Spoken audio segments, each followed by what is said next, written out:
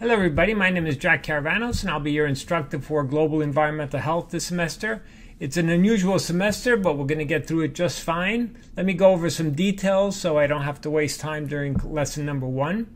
First of all, this is what I want to cover today. I'll go over all these topics, and of course if you have questions, you'll see me in class one way or another, or of course you could email me or the course assistant. All right, let's dive into this. So first of all, the course is well polished. It's been going on for years. I've been teaching it for many, many years, and I think you'll really enjoy it. Even though it's a required course, and I know you're being forced to take it, I think you're going to like it. So we'll see. This is who I am. I do a lot of global work. I used to travel many times during the course of a semester, but of course I've been stuck in town with COVID. Epidemic, as many of you have been. Anyway, this is my passion, is of course motorcycling, and this is a great picture only because I was doing two things I love, which is taking measurements of contamination and also motorcycling. So this happens to be in Peru, in Madre de Dios, and this is in my left hand is a Jerome vapor analyzer for mercury.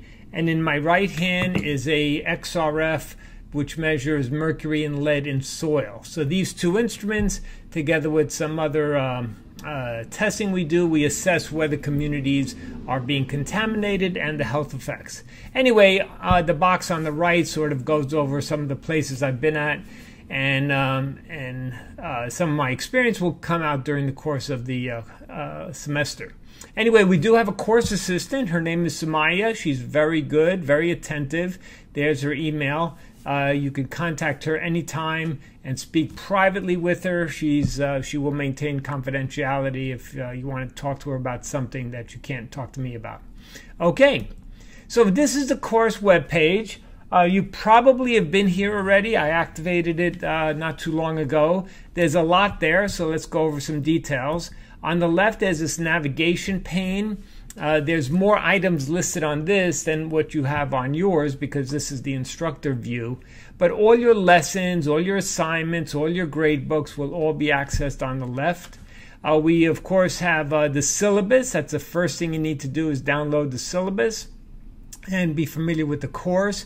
It's rather comprehensive, but I've sort of summarized it in other parts of the course also. This is one of the most favorite features, a week-by-week listing of the course content. So what you see there is 12 topics. It's cut off at the bottom. Don't worry about it. And this semester, because we have a maximum of 20 students per class, that means there's going to be Group A, which will meet on one day, and then the following week, Group B will meet. I will record lessons, so you could either see it if you're not in class that week. For example, people with the last name starting with Z are not going to be there on whatever, September 3rd. You will either log in and see it live, or you just play the recording whenever you get a chance. So that's how it's going to work. I'll send you more details on that later. There's an announcements page in case you are worried if you've missed something. I would check this announcements page. You'll get an email about it, as well as it's stored here. So if I say something in announcements and you say I never got it, that doesn't really fly because everything is stored up there in that folder. So please do respond or just stay on top of the announcements. I don't waste your time. There's a calendar. What you don't see on this calendar, because the course hasn't started, is the assignment due dates are hyperlinked. So if you see any hyperlinks on this calendar, click on it to make sure you know that there's an assignment due that date. The calendar is really a good feature of NYU classes. Then we have messages. Sometimes I'll send you a message or you send me a message. This is where it appears. And there's forums. Now the forums are divided in three parts. There's a general discussion forum if we want to talk about something big that may have happened. There's also an introduce yourself forum. So what I would like you to do, maybe right after this viewing, is go online, click on the forum, introduce yourself, and write something about yourself, or take your iPhone and just give me a quick bio, face-to-face, or an audio file. Frankly, I'd rather see you talking into an iPhone so I could get a connection with the name and the face. Also, there's another form that lists all the issues with questions on exams and assignments and all that stuff. So if you are looking for an answer to something, this is a good place to go, because chances are other students are curious about it. So if you have a question about an assignment, you won't be alone, and I may have answered it already, and it's right there. The background of the course is topical, meaning every week we're on a different topic. We can't cover everything, so you notice there's no lesson on ocean contamination, on various atmospheric issues. But this is a typical environmental health course, and almost all health departments are practically organized this way. There's a Department of Food and Water and Sanitation, on and on. So we have these 12 topics we'll go over, plus 3 exams. 12 plus 3 is 15 weeks, plus some assignments and some required readings. So let's go into this a little bit deeper. There are, as you see, green and purple. Those are the alternating weeks of Group A and Group B. Every 4 lessons we have an exam, and there are 3 exams that are launched. We have, of course, Thanksgiving break, and there's some assignments, and there are quizzes, and there are other bigger assignments.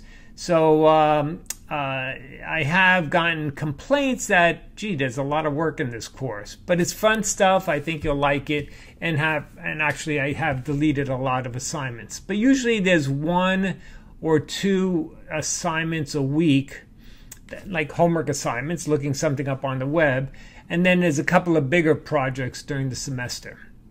The biggest project is the Environmental Data Graphing Project, and that's what alternatively known as the YouTube project because of how it worked with.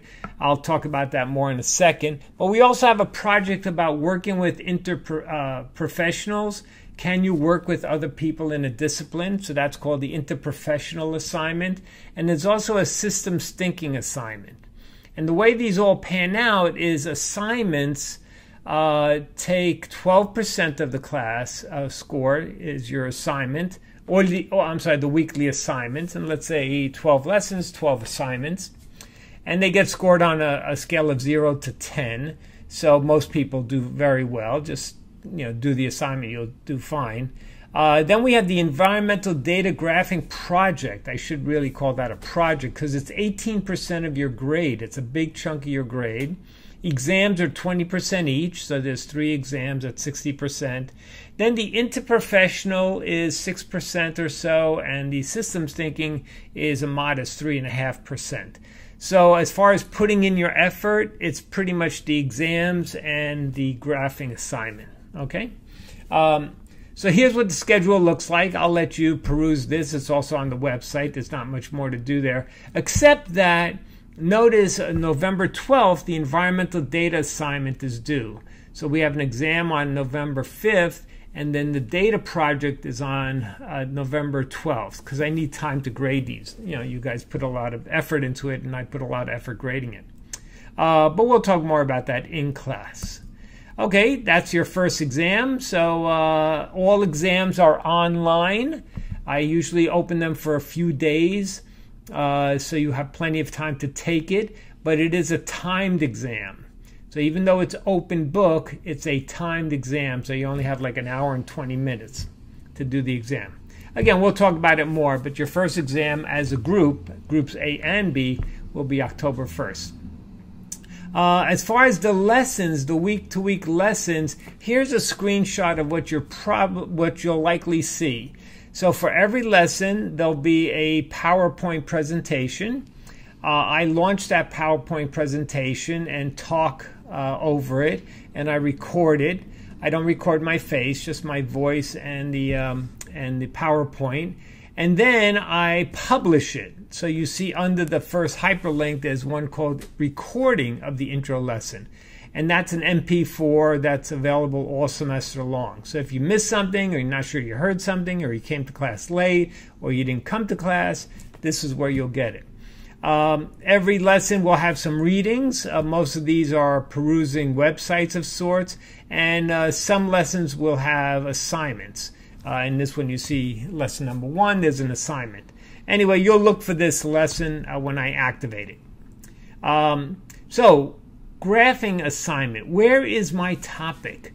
And the answer is your topic has been entered into a field in your gradebook. So go into NYU classes, click on your gradebook, and you should see something like this. Of course, I don't have grades.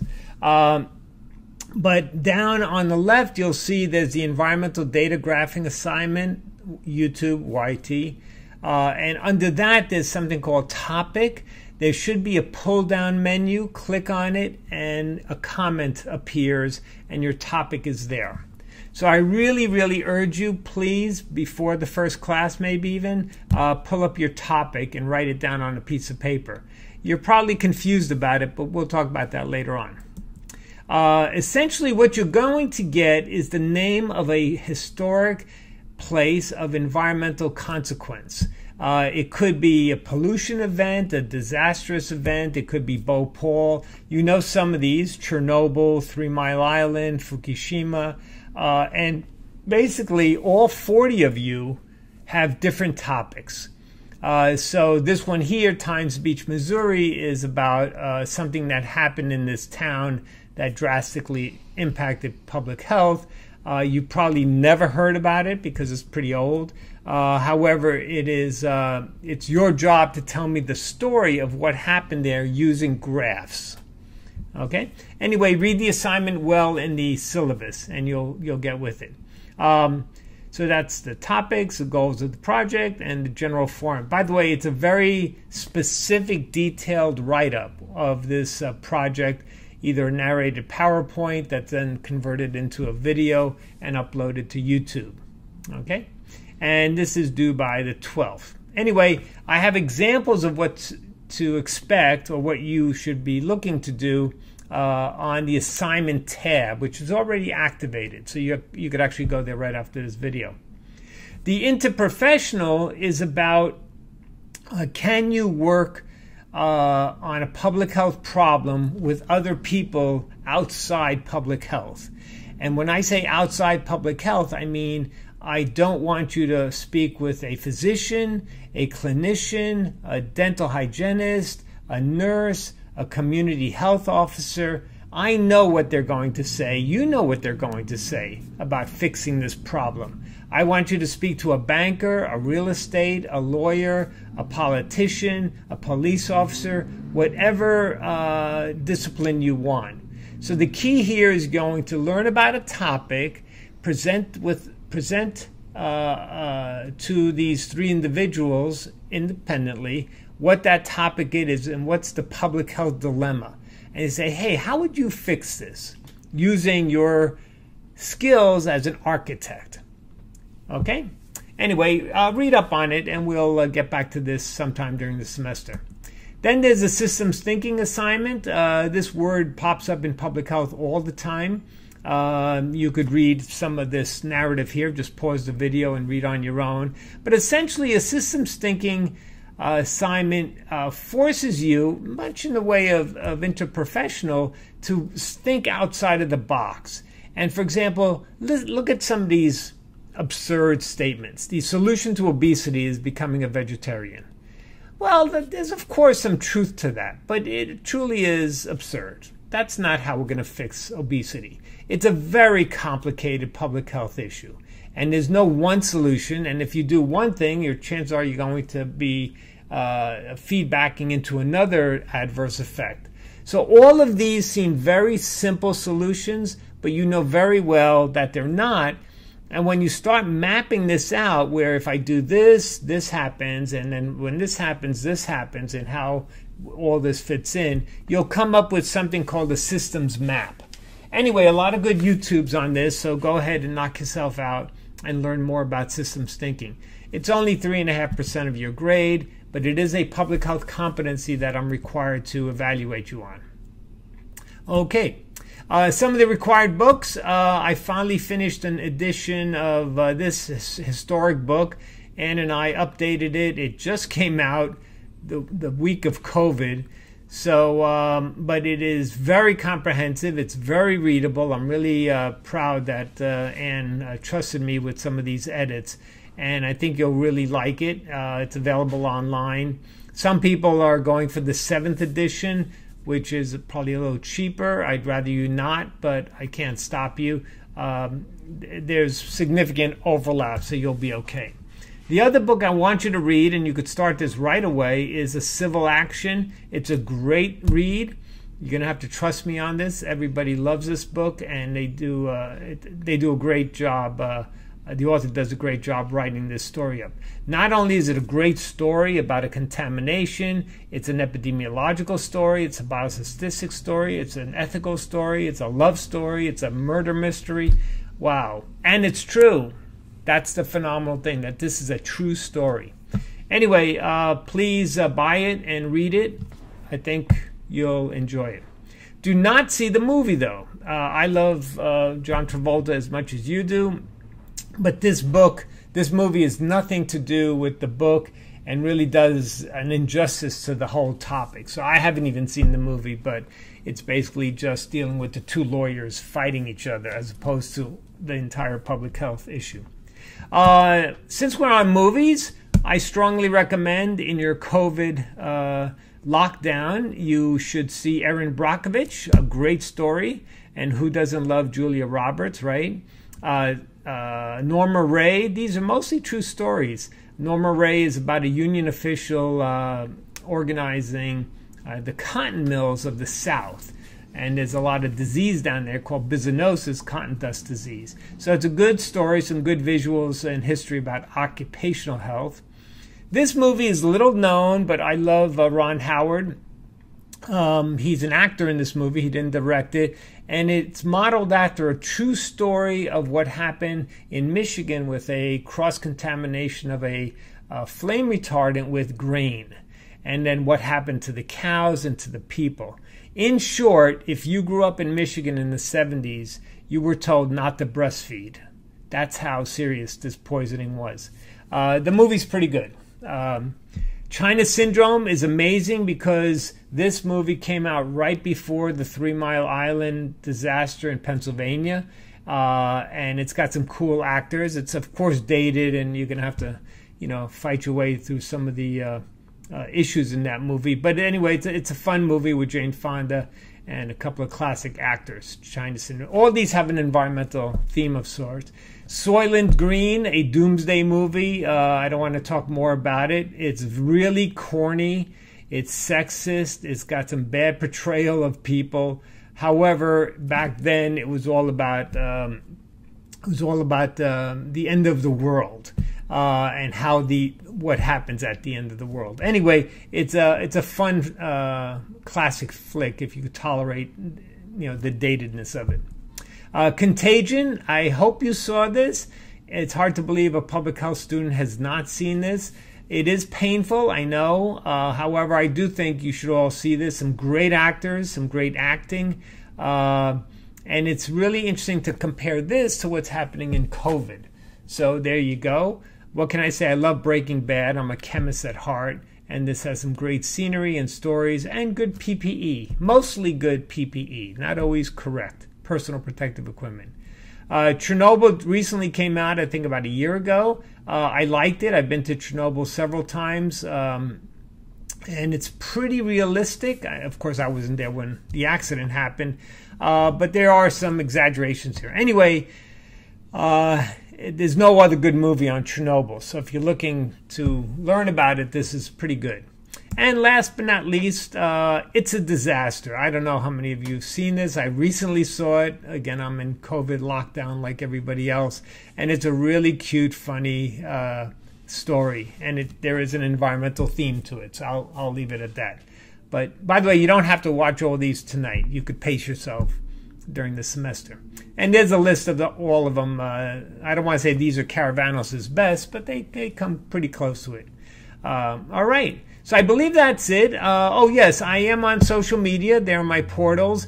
I don't think you need to do anything with the first 4. However, you may want to subscribe to my channel because I have a lot of videos on there. And when I put something up, you'll be notified. And it's sort of easier to navigate. I do have a channel, too, with Inside Edition and a couple other things that I do.